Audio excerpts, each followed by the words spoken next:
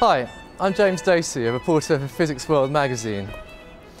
I'm here at St George's Concert Hall in Bristol, which tonight is playing host to a special performance and lecture about the legacy of Albert Einstein, the scientist, the man and the musician. Particle physicist Brian Foster has teamed up with the British musician Jack Liebeck to create a show which they call Einstein's Universe. I was lucky enough to catch up with the pair earlier to find out a little bit more about this interesting fusion of science communication and classical music. Music played a very important part in Einstein's life. It was central to his enjoyment of life. He often said that he'd had more pleasure in his life from playing the violin than from anything else he did. So it was certainly a central part to, away from science, a central part to how he lived his life and how he enjoyed his life.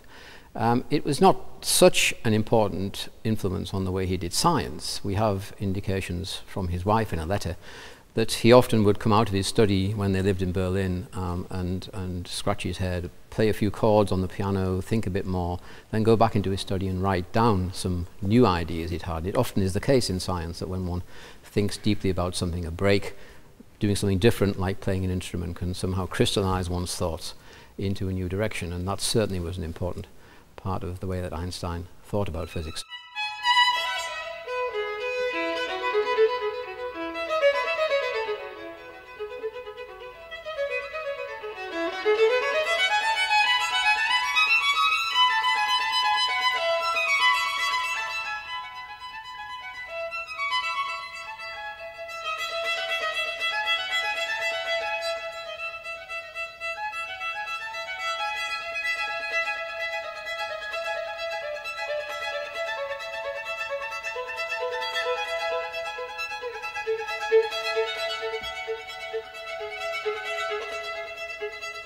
There are conflicting reports on how good Einstein was at playing the violin.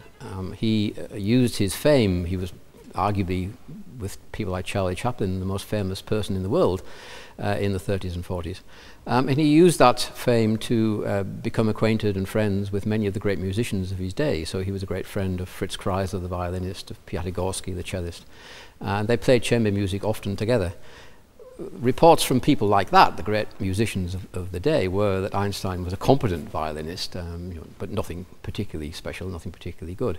And of course, they would think that. I think that the famous story that one of them, Piatigorsky, said that Einstein couldn't count is almost certainly not correct, but it's such a good story that people would make it up if it wasn't true. But I think it's also true that Einstein was a very good, competent violinist in his youth. I think it's clear that he could play on the stage in front of an audience with professional musicians and not make a fool of himself, be accepted as a member of a string quartet.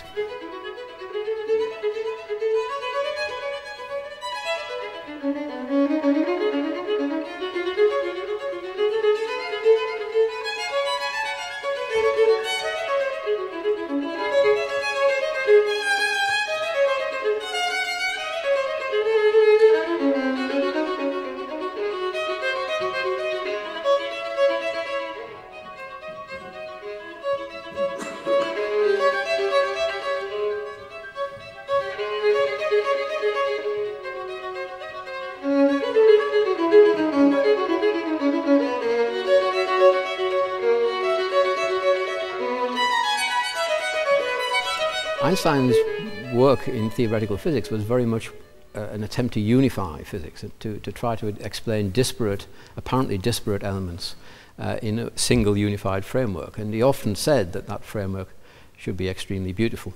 So I think what's important is to realize that Einstein's example of looking for beautiful theories is one which is still going on today. So that the work which is going on at LHC to try to find the possible unified way of looking at forces is one which very much follows the pattern which Einstein set, one of unification and one of beauty. So what we're trying to do is to unify, for example, the forces of gravity with the other forces which we understand very well in the standard model of particle physics, and that is one of the main aims of the LHC. So I think Einstein's general method of approaching physics, to look for beautiful solutions, to look for a minimum number of assumptions, to produce a bigger assimilation, a bigger unification of apparently disparate elements of physics, is very much the driving force behind all of theoretical physics since his death.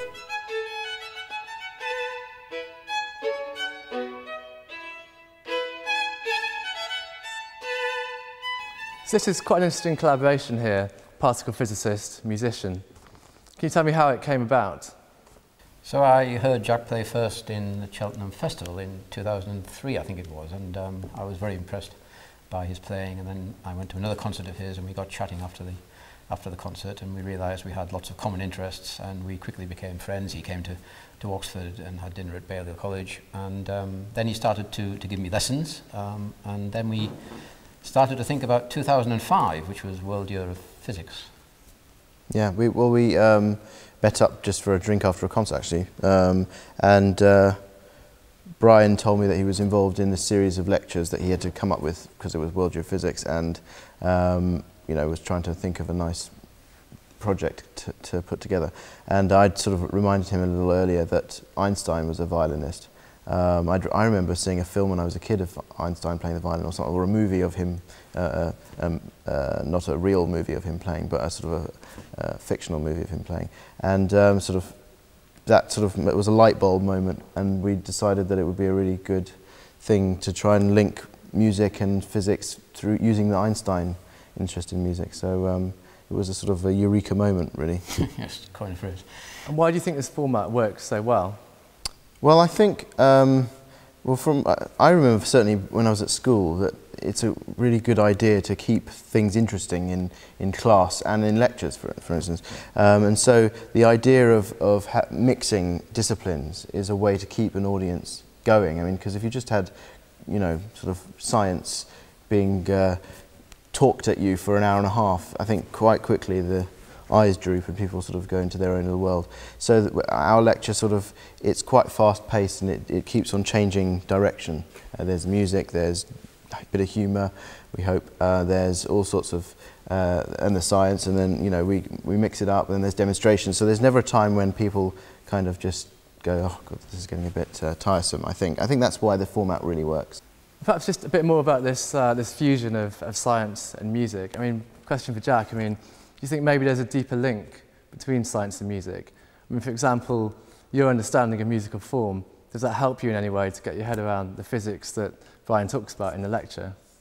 I'm not sure about that. I mean, we don't at any point go and say that there is going to be some kind of link between physics and music in that way. It's more in a sort of, they complement each other as disciplines. It's very true that a lot of, you know, physicists and generally scientists and mathematicians love playing music, and I think that it's difficult to put your finger on what the exact link is, but I should think that there is some kind of a link in the discipline of, you know, reading a code on a page, and it turning into music, and in the day-to-day life of trying to work out what's going on in their particular discipline through looking at the codes that come out and deciphering how things are put together, and so I feel that there's probably a link in that way, and also it's a, you know, with music not only is it code reading and everything, but there's emotion involved as well, so it's got that added thing on top of it as well. So here, Brian, you're not a bad musician yourself, and occasionally you play duets with Jack. Could you maybe give us a quick demonstration here? Yes, if you know children watching. So we're going to play an arrangement of Violin Sonata by Mozart in C major, K296.